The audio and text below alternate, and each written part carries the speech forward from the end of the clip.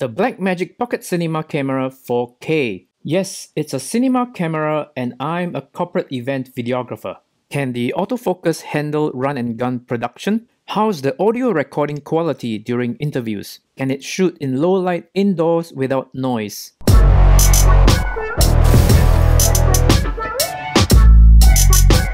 I'm not going to bore you with the specs. Instead, we'll walk through in detail and discover the BMPCC 4K. For the run and gun setup, I borrowed a micro four thirds lens from a friend. Then I attached my favorite Joby Gorilla pod. Let's slot in the LP-E6 battery that's included in the package. Let's slot in my SD card. You can also use a more expensive CFast card in the other slot. By the way, the memory cards are not included with the camera. Let's turn it on with the power switch on top. Press the menu button. Under the Record tab, I'm going to select ProRes 422 4K DCI. This will be our recording format. Press the menu button again to go back to the main screen. Swipe the 5-inch screen up or down to toggle the on-screen display. Tap the minute button at the bottom of the display. This will open the card selection menu. We have two cards in the camera right now and we have to specify which card to record to. I'll choose SD card and hit exit. On the top left of the screen, tap the FPS number. Here's where we select the recording frame rate. I'll choose 50 frames per second. Now let's tap on the shutter number on top and select our shutter speed. Let's keep it to 100. Tap the iris number on top to adjust the aperture. You can also use the front dial to adjust. Now the ISO. Oh look, we can push the ISO all the way to 25,600. We'll test this under low light later.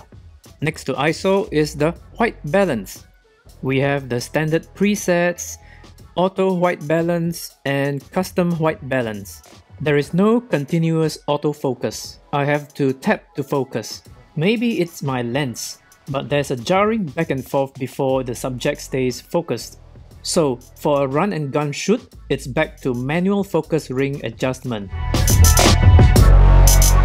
Now let's simulate shooting an event in a venue with very low light, such as a ballroom. I'm going to increase the ISO level and check for noise.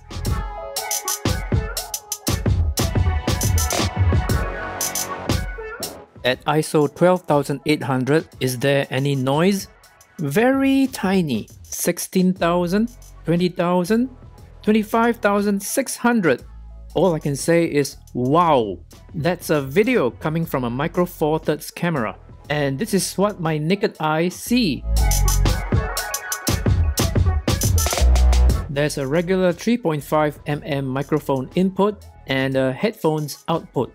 There is also one mini XLR input. I have a regular XLR to mini XLR adapter, which is sold separately. Plug the mini XLR end to the camera, and the regular XLR end to my Sennheiser G3 wireless microphone. The G3 is my wireless mic for every occasion. Go into the menu for the audio settings. I've already set the source to XLR mic, but let's take a look at the other options. In a real interview, I will set channel 1 to XLR and channel 2 to the camera mic as a backup. For this test, I'll set both channels to the same source. Test 1 2 1 2 1 2. Okay, I'm simulating an interview session right now using the Sennheiser G3 wireless connected to my collar. The objective here is to test my voice quality. We're going to compare it with the built-in mic on the BMPCC. Let's change the audio channel source to the camera built-in mic.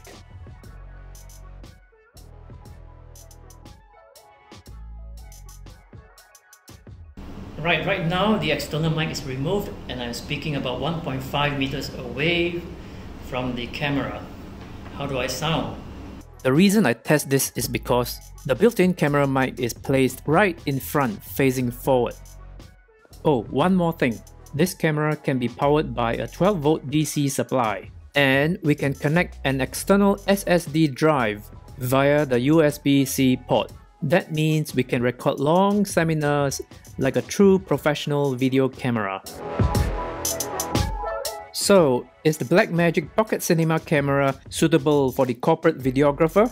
With a good set of lenses and an electronic gimbal, you are not getting a still camera that shoots video, but a video camera that shoots cinema. What do you think? Leave a comment and share your thoughts. There is a lot more to talk about, and I'll cover them in part 2. So stay subscribed for the next episode. This is Adrian Lee from videolane.com. See ya.